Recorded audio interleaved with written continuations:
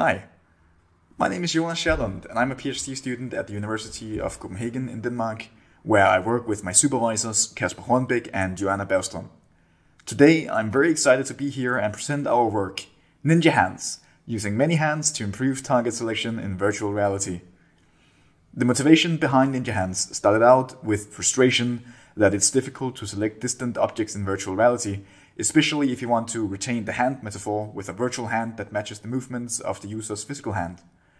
One way this has been done is by increasing the movement gain of the virtual hand so that it can reach distant objects, such as with the go-go technique, but then there are issues with precision as you have to map the user's physical reach to a much larger virtual space. We thought that a way of addressing this issue could be to add more hands to the equation, so that this gain can be minimal even at far distances. A similar concept was shown to work for large 2D displays in Ninja cursors, where a single mouse was mapped to many cursors for improved target selection. This leads us to Ninja Hands, which maps the movement of a single physical hand to many virtual hands. The key benefit of Ninja Hands is that by adding more distributed hands to an environment, we reduce the shortest distance from a hand to any given point in the environment, meaning that the user has to move less to reach there. Ideally, this should result in faster selection times and less physical motion. There are three main parameters that can be manipulated towards this effect. One is the number and arrangement of the hands. Two is the mapping function or the gain between the physical hand and the virtual hands. And three is the disambiguation method used to resolve multiple hands touching objects at the same time. We evaluate Ninja Hands by instantiating it in two target selection studies to determine its effects on performance and user experience. Both studies feature even distributions of hands and a fixed gain. For disambiguation, we use a similar first-in, first-out queue as introduced in Ninja cursors, where if multiple hands touch a target, only the first hand to touch a target is active, and the others are added to a queue, becoming active one at a time whenever the active hand stops colliding with its target.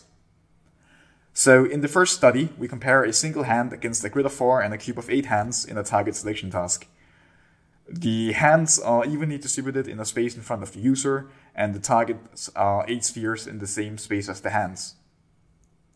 The rest of the space is populated with distractors with a minimum distance between them using Poisson disk sampling. We evaluate both a high and a low density of distractors, defined by the minimum distance between them, as seen in the high density to the left and the low density to the right in this figure. As we can see here, participants were significantly faster in selection time with more hands, both in low and high densities of distractors, and similarly, participants moved significantly less with more hands in low and high densities, moving more than twice as little with 8 hands as with 1. So, that's amazing, right? It shows that in a small controlled environment, we can achieve a significant benefit with Ninja Hands. However, does this benefit scale to larger environments and more hands? We investigate this in the second study by expanding the target selection task to the entirety of the virtual room, which is a 10 by 5 by 10 meter environment, as seen in the figure here. The red circle on the floor at the back is the user's location, and as in the first study, distractors are generated and placed using Poisson disk sampling. We also significantly increased the number of hands, comparing 1, 8, 27, and 64 evenly distributed hands. In the second study, participants were not overall significantly faster with more hands. However, we can isolate the participants' decision-making time by measuring how long it takes until they start moving in each trial. The decision-making time is significantly higher with more hands, and the time spent moving is significantly lower. And as in the first study, participants also move significantly less with more hands. We introduce the concept of having many virtual hands mapped to a physical hand, and show that it works in certain conditions and has some benefits for interaction even. The universal reduction in physical motion exerted could be useful in situations where it might be more important to reduce the physical motion exerted than to be as fast as possible. So for example, this might be useful for users who need to spend many hours in virtual reality, or even for physically impaired users. Further, if the decision-making time can be lowered, perhaps more hands can be even faster than fewer hands.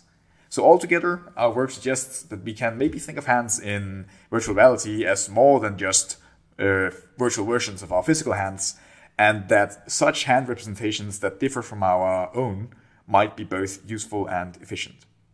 That's all for my talk. So thank you for your time, and I'm happy to take any questions.